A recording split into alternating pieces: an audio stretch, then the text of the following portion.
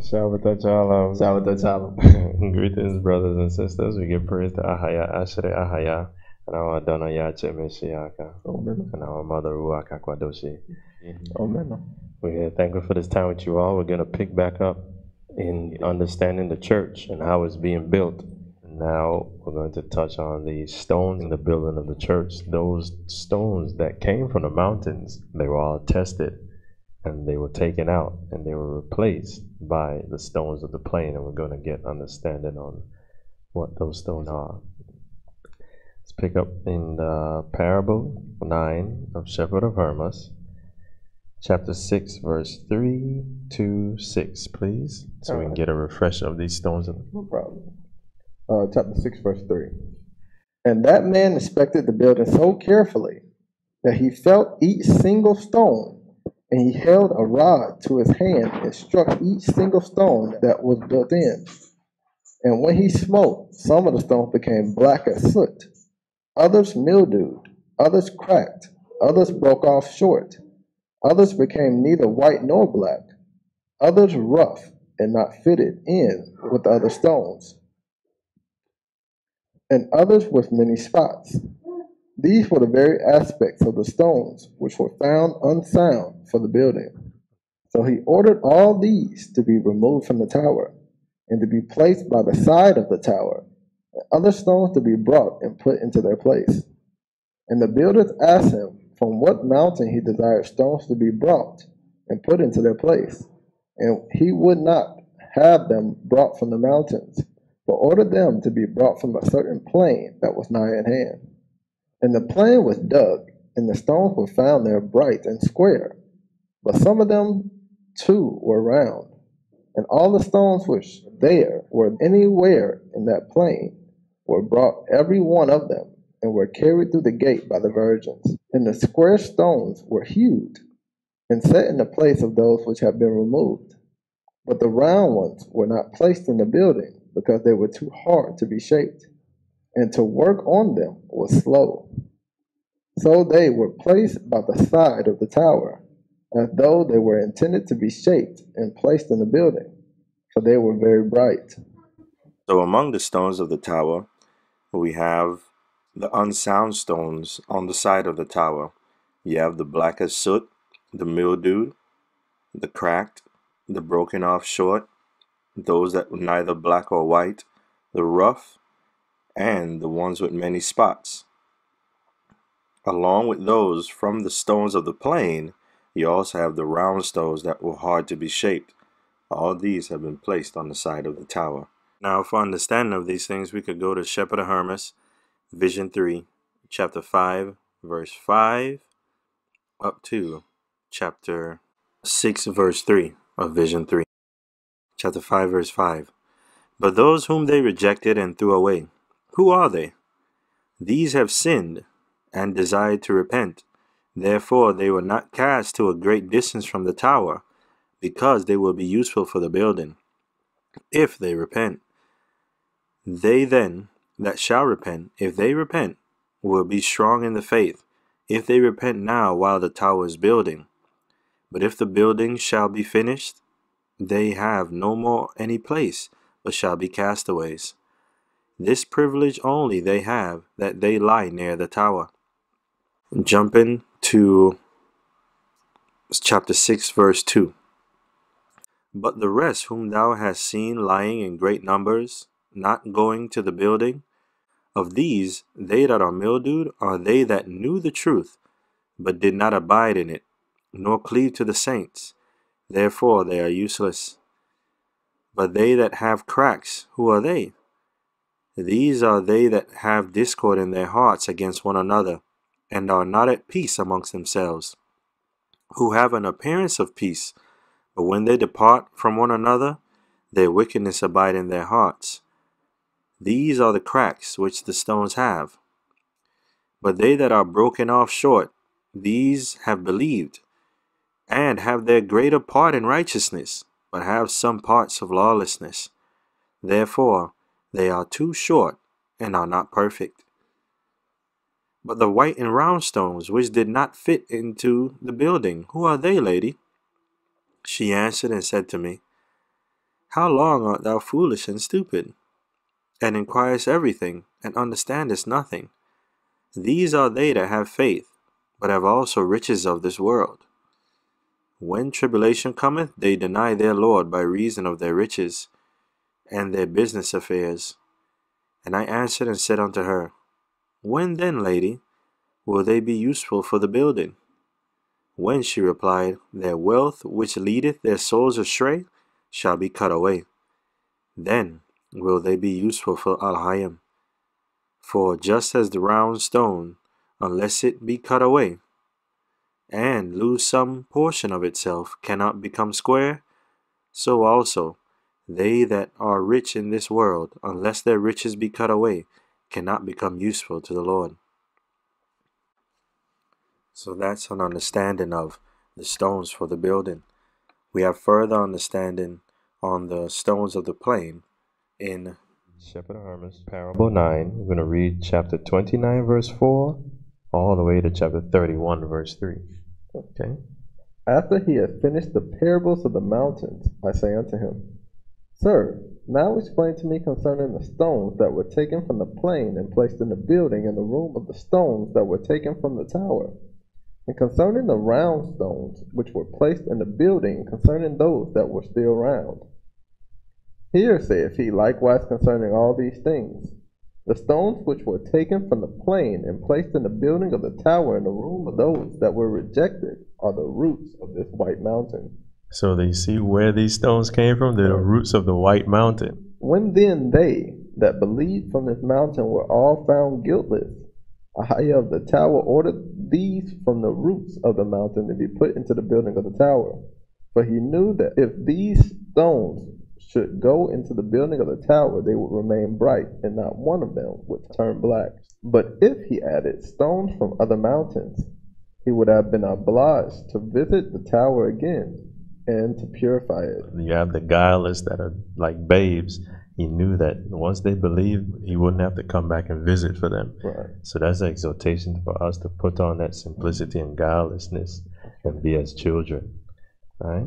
Now all these have been found white, who have believed and who shall believe, for they are of the same kind. Blessed is this kind, for it is innocent. The guileless. That's the blessing we want to partake in. Here now likewise concerning those round and bright stones. All these are from the white mountain. Now hear wherefore they have been found round. Their riches have darkened and obscured them a little from the truth. So we see that roundness was pertaining to the money. When therefore Ahijah perceived their mind, that they could favor the truth, and likewise remain good, he commanded their possessions to be cut off from them. For one's salvation, Ahijah would take away one's finances, so that one could see the truth. And he see their mind can be toward him, took away their riches, so that they could focus on what is important. So what those who can identify with this can know that when things are taken away, know that Ahijah does all things for one's good. Yet not to be taken away altogether, so that they might be able to do some good with that which hath been left to them, and might live unto Elohim, for that they come of a good kind. So therefore they have been cut away a little, and placed in the building of this tower. But the other stones which have remained round and have not been fitted into the building, because they have not yet received the seal, have been replaced in their own possession, for they were found very round. They didn't receive the seal, didn't get baptized. For this world and the vanities of their possessions must be cut off from them, and then they will fit into the kingdom of Elohim.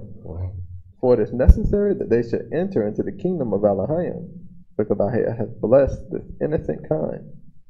So you see how Ahijah is so merciful in dealing with the people are innocent, yet their finances, their trusting in their riches is detracting them from Elohim. And in his long suffering, instead of just casting them off altogether, he's taking it away from them so that they can get to the place that he wants them to be. We see how Ahijah is the husbandman indeed. He's working, doing to each person. He knows our people what they need in order for them to attain unto him. This is interesting because everybody else says Ahijah knows the heart, right? And obviously the people of the 12th mountain, they had a good heart, but it said that the riches took them away from Elohim. Right. So just because you have a good heart doesn't mean that you're worshiping correctly, or Right. you're worshiping the right Elohim. Right. Yeah, that's literally what they're showing in the mountain. Had a good heart, but going the wrong direction. Right. Right.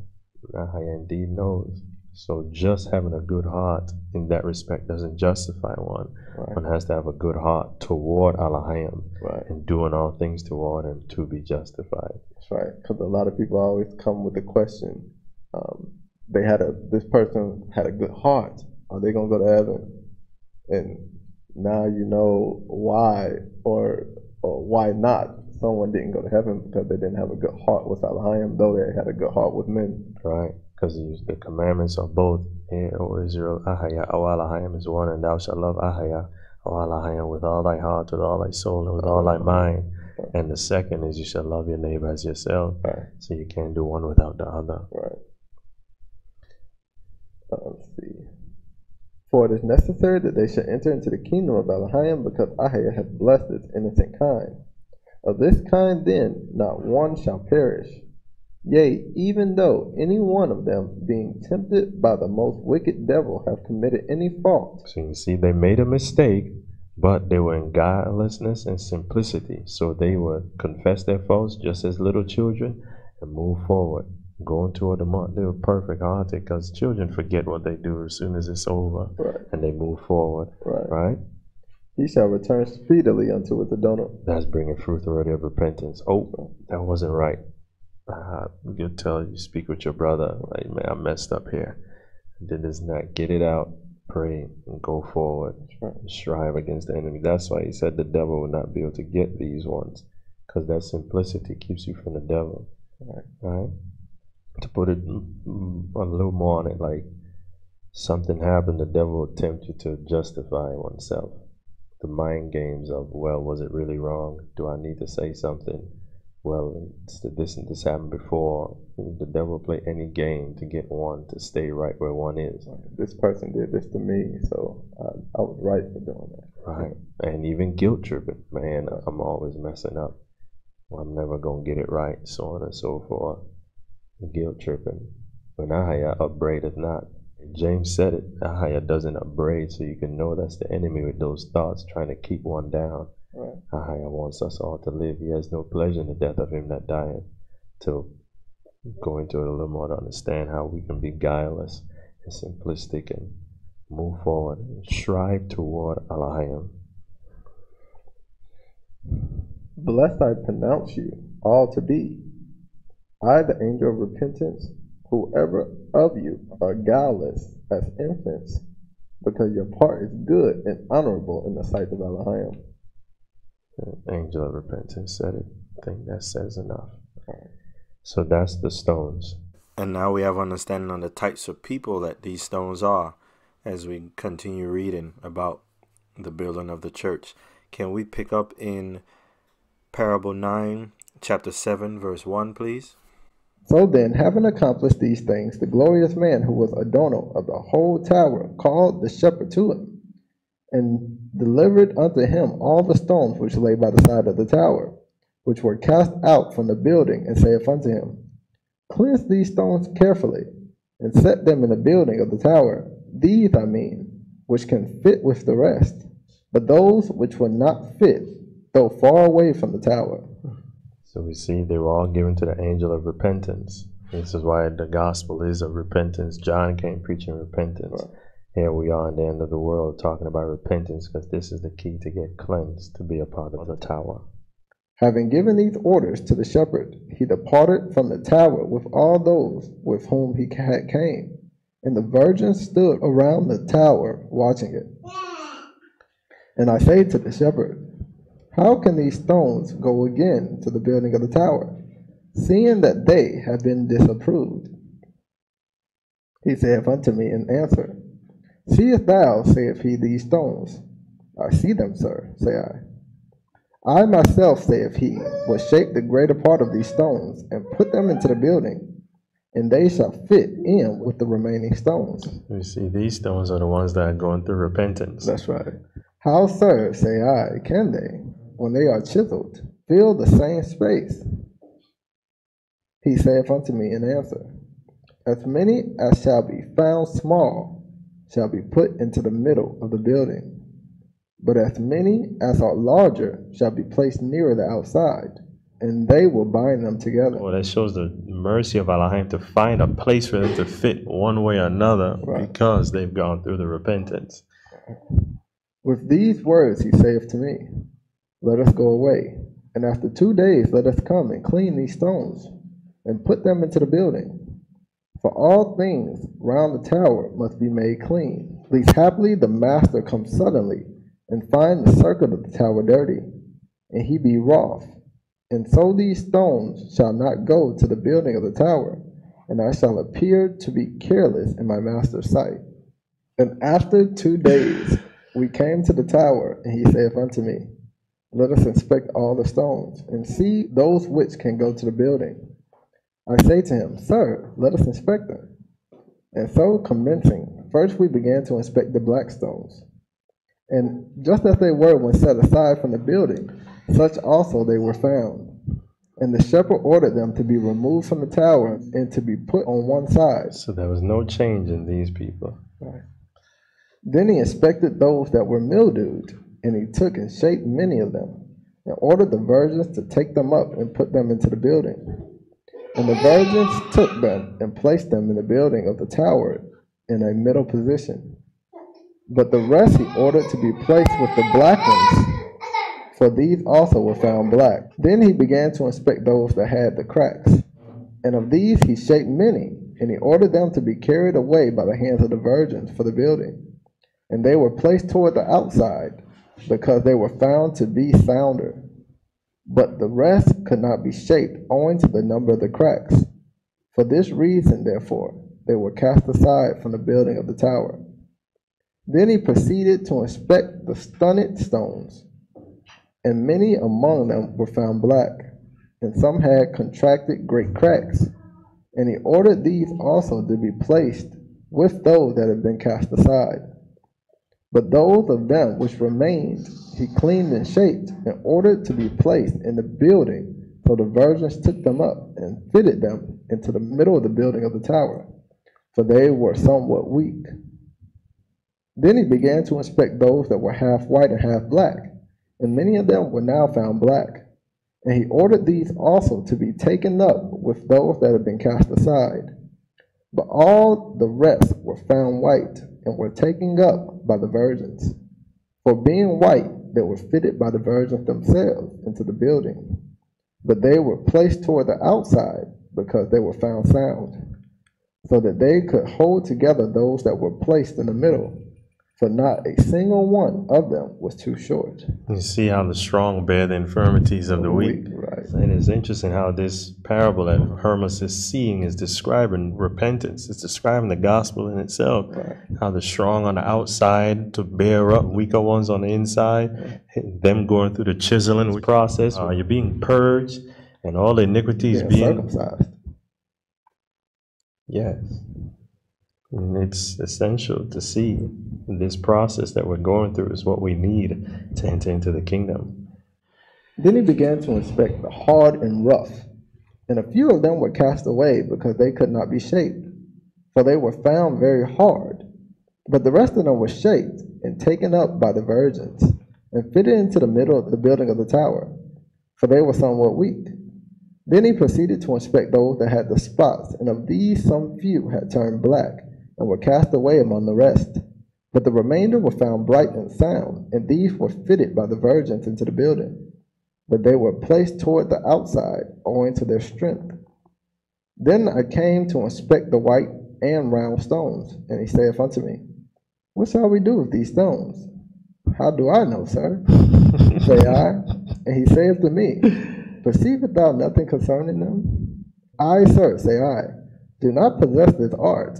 Neither am I a mason, nor can I understand. Seest thou not, saith he, that they are very round? And if I wish to make them square, very much must needs to be chiseled off from them. Yet some of them must of necessity be placed into the building. If then, sir, say I, it must needs be so, why distress thyself? And why not choose out for the building those thou willest, and fit them into it? And he chose out from them the large and the bright ones, and shaped them.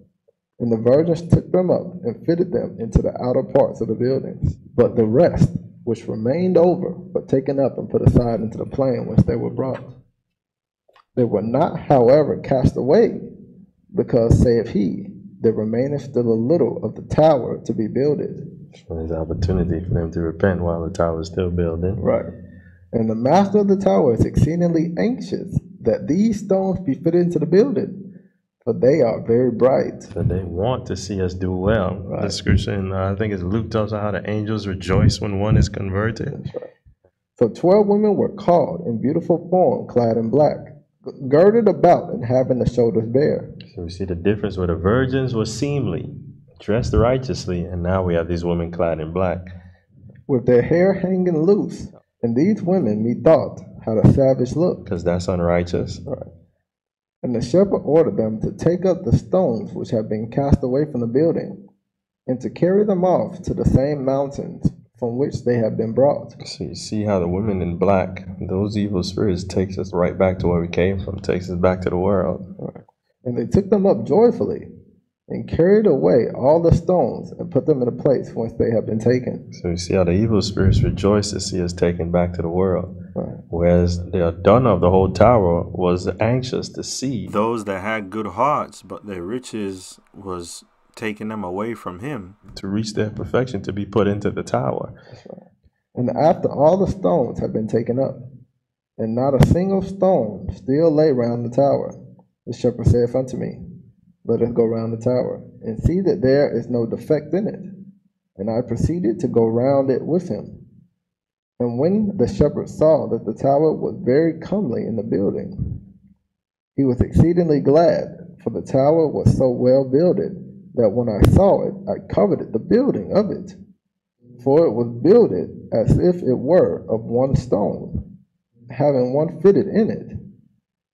And the stonework appeared as if hewn out of the rock, for it seemed to me to be all a single stone. We know the rock is Yache. Right, it looks exactly the same as it's coming from the rock. It looks like the rock is just flowing up together. Right, showing we have to become like him. If we do not become like him, we shall not enter in. Because we the shall not be fitted for the building. Right, because it was seamless. Right. There was no corruption in it. As if it was hewn from one stone. Straight. But no servant greater than his master. We have to be as he is. Right. This is our joy. Happy are you when you know these things to do them. And I, as I walked with him, was glad to see so brave a sight. And the shepherd saith to me, go and bring plaster and fine clay, that I may fill up the shapes of the stones that have been taken up and put into the building. For all the circuit of the tower must be made smooth. And I did as he bade, and brought them to him. Assist me, saith he, and the work will speedily be accomplished. So he filled in the shapes of the stones which had gone to the building, and ordered the circuit of the tower to be swept and made clean.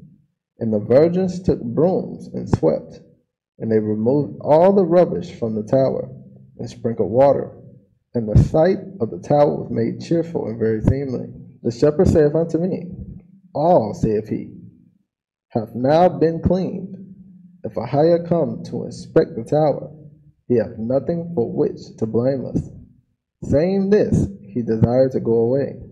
But I caught hold of his wallet, and began to adjure him by a hire, that he would explain to me all what he had showed me. He was like, where you going? I want to understand what you just showed me. But I understand. Right? He saith unto me, I am busy for a little while, and then I will explain everything to thee. Await me here till I come. So we're going to pause right there, and we're going to come back at another time and get understanding of the explanation of these things. We'll get back to you all. All right. I highly magnified. Shabbat Shalom. Shabbat Shalom.